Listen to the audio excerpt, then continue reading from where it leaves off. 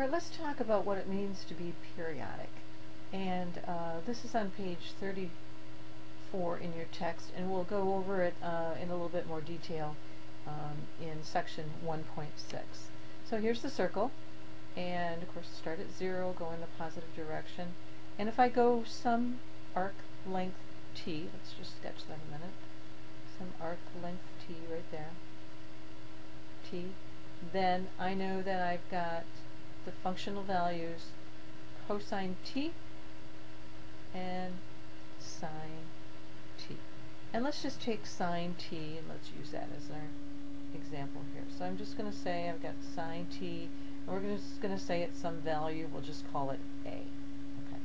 Well, then I know that I can also, if I started at 0 and I went all the way around and past 0 and keep going, then I could end up right back at that same point.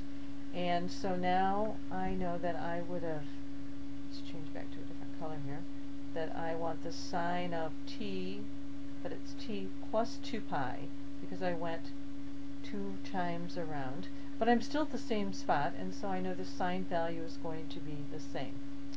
And then what if I went around more than that? So t plus 2 pi, and I went around again, so I got another 2 pi. I won't draw that on the sketch, but you could visualize that. I'm back where I started again, so the value, the sine, the functional value is the same. And I could go around again. So I could go t plus 2 pi plus 2 pi plus 2 pi, and of course the value of that would be the same. And I could keep doing that indefinitely. So let's kind of sum that up, what that would look like. That's my dot dot dot, but vertical. That's the same as the sine. Well, we've got t, and then how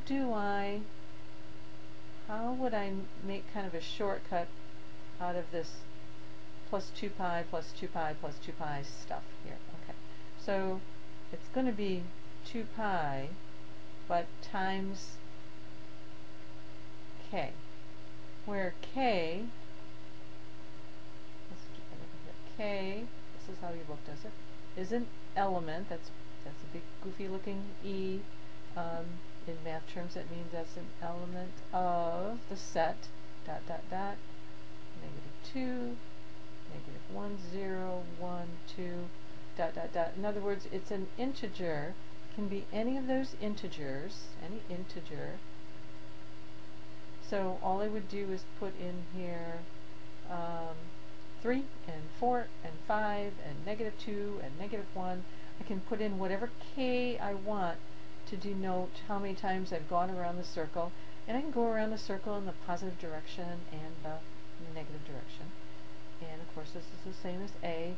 So our conclusion here, conclusion, is the sine of t is equal to the sine of t plus k 2 pi. And that's an example of something being periodic. And again, we'll talk about more of that in chapter or section 1.6 coming up.